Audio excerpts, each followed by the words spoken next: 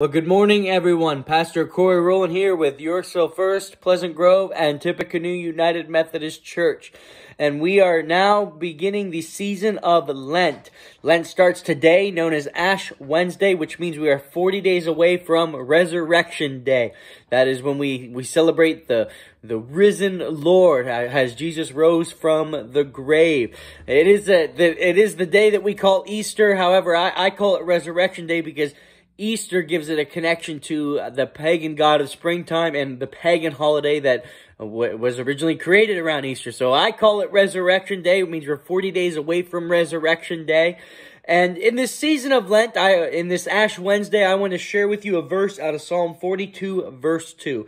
And it says, "I thirst for God, the living God. When can I go and stand before him?" Now, I pray that is your heart every day. I pray every day you can say, "I thirst for God, the living God." But especially during the time of Lent. Lent is the season to prepare us for Easter. Oftentimes for Lent, people will fast. I fast every Friday for Lent. Additionally, I will give up something that I really enjoy. For me, I usually give up sweets because that gives me a little bit of a way of denying myself, because that's an important part of Lent. But the biggest part of Lent is taking time out of your schedule to give God extra time. And so when I fast, I don't just stop eating meals. I stop eating meals, and then I use the time that I would normally be eating meals to spend with God. That's the whole point of fasting, is you give something up in order to replace it with God. And so for the season of Lent, may this verse say, and may you feel that you thirst for God. You hunger for God.